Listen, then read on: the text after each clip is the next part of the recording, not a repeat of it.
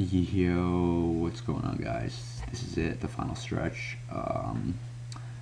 Hopefully I don't want to make too many videos, but just want to make maybe a 3-part series talking about extravascular delivery and how to feather the whole, feathering, whatever.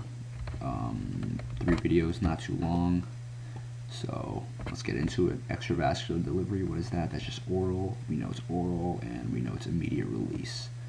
So it's like a tablet, stuff like that. And we got it right here, D. D in a circle, that's like a tablet, right? So let's say that whatever, this is a tablet.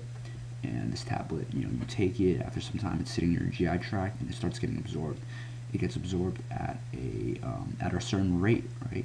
And it gets absorbed at a certain rate into the central compartment, and we see here that there's no peripheral, so we know it's a 1-compartment model. And while the drug is in the central compartment, it gets eliminated at a certain rate. Okay, so we know that here this whole thing is going to be first order. Okay, so first order means rate. The rate is equal to k times x, right? So where k is a rate constant, not the actual rate. Rate is kx. K is just the rate constant, and x is the amount of drug. Okay, so what do we have here? We have 2 k's, right? It's not really just 1 k, it's 2 k. So how do we apply that? So let me just define ka. Ka is the rate constant of absorption, and I'm just going to abbreviate that as ABS. Okay, so Ke is the rate constant of elimination, right? Because that's what's happening. You got Ka is going in, Ke is leaving. But then how do we apply that? Isn't just rate Kx? How do we apply when we have 2? Well, we just apply, we use it twice pretty much. So let's say the overall rate is this, okay? So we're looking at the central compartment. So how much drug is entering the central compartment? Well, we know that D, it would be D, right? D is the amount of drug entering. So we have D here. D would be X, and K, we know Ka is here. So it's pretty much just KAD. And how much drug is leaving? Well, X is leaving the central compartment. So we got X here, and Ke is the rate constant of elimination, so that's right here. And would it be positive or negative? It would be negative, because elimination is always negative. So this is the thing we want. This is the rate equation we want to work with. Alright, so I just rewrote the rate equation. Rate is equal to Ka times D minus Ke times X. And this is the graph to really just demonstrate that. So we know rate, that's not the actual equation, right? What we always do is we integrate, right? We need to integrate this somehow to get the actual equation of the line. So let me just bring your attention to this real quick. So I wrote out, I know it's a lot of writing, but I'm going to explain it. So here we go, we have the rate. Rate is equal to, dx over dt, and that's Ka times D minus Ke times X. So we integrate that, and Shao doesn't really tell us how to really integrate it, but we end up getting a big equation. This equation is huge, but here we go. It's X is equal to, all this, D times K over Ka minus Ke, and then times this whole E thing. And what we do next is we want to work with concentration, right? We don't want to work with X, so we just divide it by volume. Divided by volume on both sides, and we get a whatever 1 over V here. So we divide by volume on both sides, and we know based on the volume distribution equation, which is V is equal to X over C, or C is equal to X over V. So X over V is just C, and the 1 over V ends up being here. So this is the equation we have, but it's still pretty big, right? So what do we do next? We can call A as this, D times Ka over V times Ka minus Ke. So if this whole thing is A, we can just substitute it in, right? So now we have C is equal to A times e to the negative Kt minus e to the negative Kat.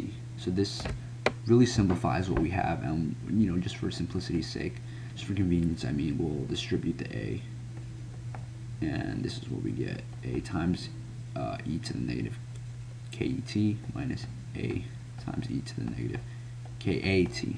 Okay, so this is what we have, and I'm just going to bring it over. Okay, I'm just going to bring it over.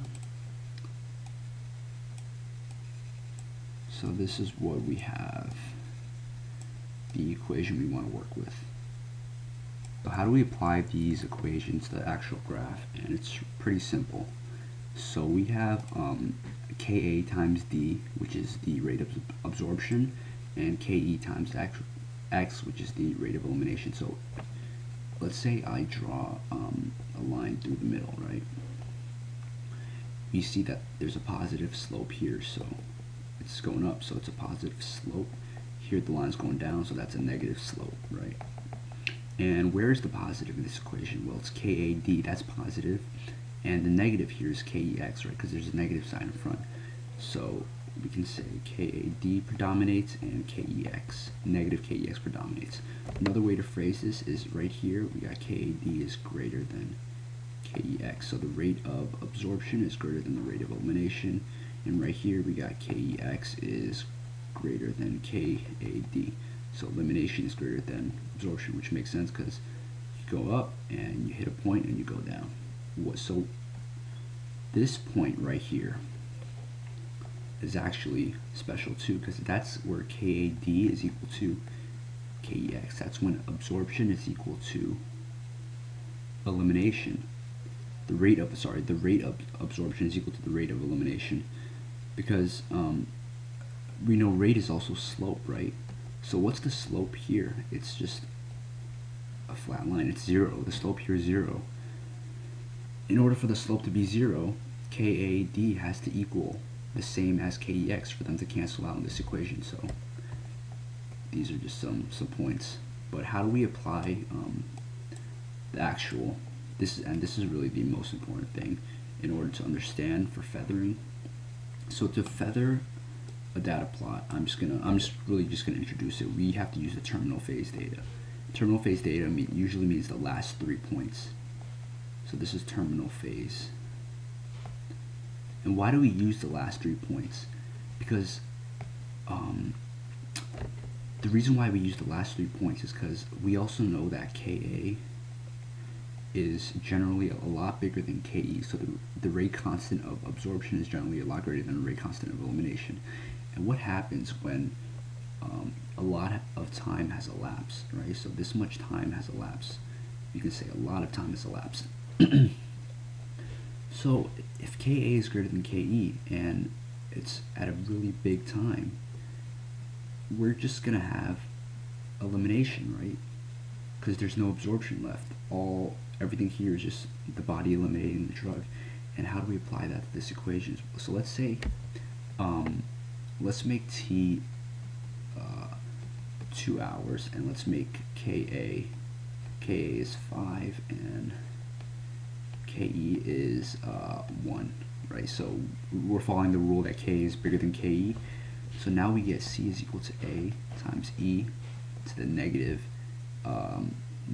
Ke is 1 times time is 2, so we get negative 2 minus 1 minus A times E to the negative 5 times 5 Ka times T2, so that's 10.